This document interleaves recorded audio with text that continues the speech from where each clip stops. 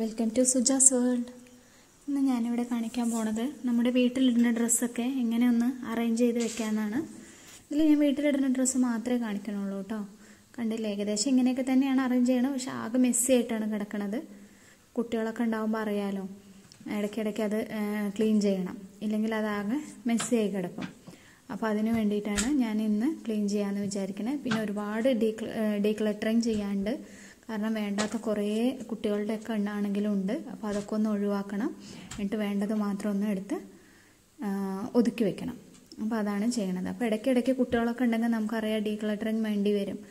കാരണം അവരിങ്ങനെ വളരുന്നതനുസരിച്ച് ഡ്രസ്സ് മാറുമല്ലോ. അപ്പോൾ ഞാൻ എല്ലാ ഡ്രസ്സും ഒന്ന് പുറത്തേക്ക് എടുത്തിട്ട് കബോർഡ് ഫുള്ള് ക്ലീനാക്കി. അപ്പോൾ വാർഡ്രോബ് ക്ലീനാക്കിയതിന് ശേഷം ഞാൻ അതിനകത്ത് പേപ്പറാണ് ലൈനറായി കൊടുത്തിരിക്കുന്നത്. അപ്പോൾ ന്യൂസ് പേപ്പർ കേട്ടോ.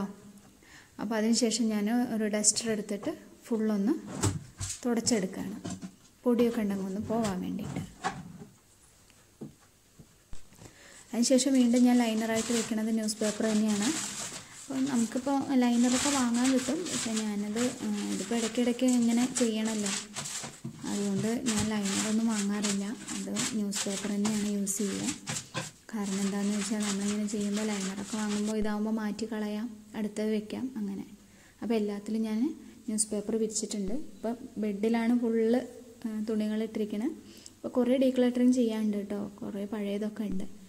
അപ്പോൾ അതിന് വേണ്ടിയിട്ട് ഞാനൊരു ബിന്നു കൊണ്ടുവച്ചിട്ടുണ്ട്. അപ്പോൾ വേണ്ടാത്ത തുണികളൊക്കെ അതിനകത്തോട്ട് ഇടാൻ വേണ്ടിയിട്ട്. അപ്പോൾ ഞാൻ നോക്കിയിട്ട് കുട്ടികളുടെ ആണെങ്കിലും ഞങ്ങളുടെ ആണെങ്കിലും ഒക്കെ വേണ്ടത് മാത്രം എടുത്ത് വയ്ക്കുകയാണ്, അല്ലാത്തതൊക്കെ ഡീക്ലട്ടറിങ് ചെയ്ത്. പിന്നെ ഞാൻ ഈ ഒരു കുറച്ച് പ്ലാസ്റ്റിക്കിൻ്റെയാണ് ഈ ഒരു കുറച്ച് ബോക്സസ് ഞാൻ യൂസ് ചെയ്യുന്നുണ്ട് കേട്ടോ.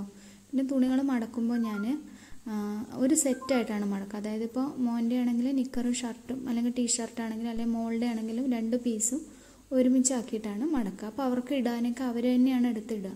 അപ്പോൾ അവർക്ക് ഒന്നെടുത്താൽ അതിൽ നിന്ന് 2 പീസും കിട്ടുമല്ലോ.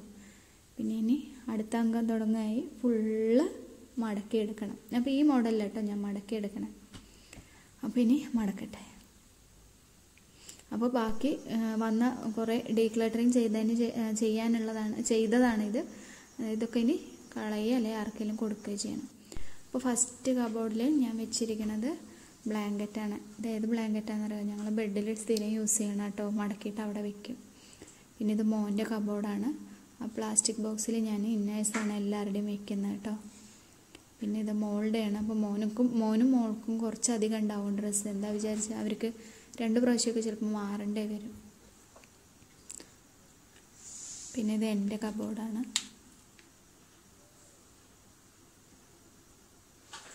അപ്പോൾ ഇങ്ങനെ എല്ലാം ഞാൻ സെറ്റായിട്ടാണ് വെക്കുന്നത്. ഇത് ഹസ്ബൻഡിൻ്റെ ലുങ്കി, 3/4 ടീഷർട്ട്, അതൊക്കെയാണ്. പിന്നെ ഈ ഒരു സൈഡിൽ ഞാൻ എൻ്റെ ബാഗുകളൊക്കെയാണ് വെച്ചിരിക്കുന്നത്. പിന്നെ അടിയിലും ഒരു ബാഗ്, പിന്നെ കുറച്ച് എക്സ്ട്രാ ഐറ്റംസ് ഒക്കെയാണ് കേട്ടോ അത്. അപ്പോൾ ഒരു ഡ്രോയിൽ ഞാൻ ബഡ്സ്, പിന്നെ അമ്മൂൻ്റെ ഒരു തൊപ്പി, അങ്ങനെ കുറച്ച് സാധനങ്ങളൊക്കെ വെച്ചിട്ടുണ്ട്. പിന്നെ ഒരു ഡ്രോയിൽ എൻ്റെ പേഴ്സ്, ക്ലച്ചസ്, അതൊക്കെ വെച്ചിട്ടുണ്ട്. പിന്നെ എക്സ്ട്രാ ഒരു ഗൺ ഗ്ലൂ, സ്ലൈഡ്സ്, അതൊക്കെ.